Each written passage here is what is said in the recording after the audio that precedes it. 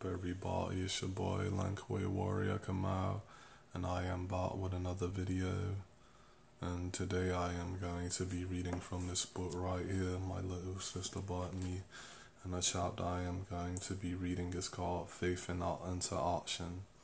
Let me explain Apostle James' thinking in a modern day context. Imagine a husband and wife from Boston, die-hard New England Patriots fans coming to Indianapolis to tour the Colts complex,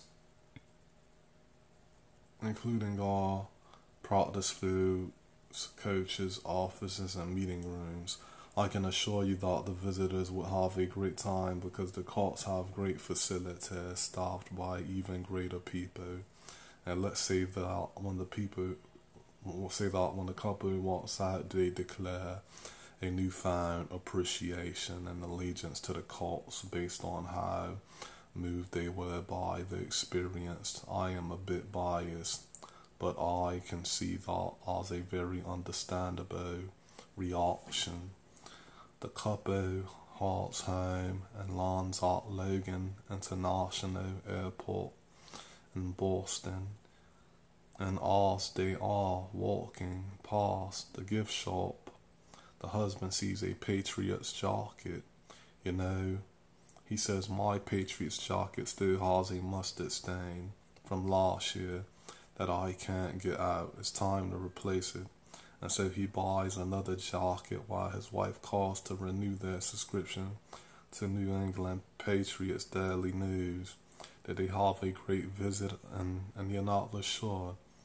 I suppose, was it life-changing? Did they truly bring the Colts into the core of their being? But based on their actions when they returned home, it doesn't seem so. In his letter, James points out that our works shine a light on our faith, leading us to impart the word around us and possibly leading others to a relationship with Christ.